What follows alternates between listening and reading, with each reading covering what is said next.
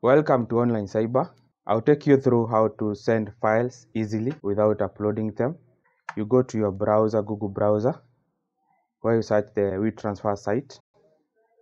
You click on the site. Where you take you through the site, you accept the cookies of the page. You get the dialog box, then you agree.